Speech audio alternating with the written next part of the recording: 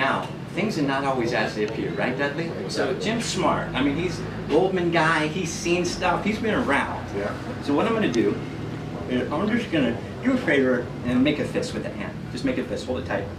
Because I'm going to make an X right here. I'll put an X on my hand, right? Now, what's something is you've been holding your hand tight the entire time. Yes, I have.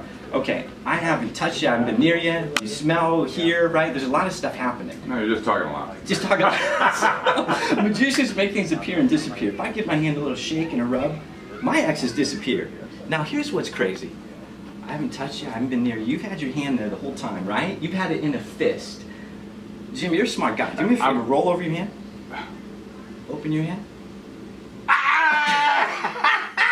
Holy sh... Good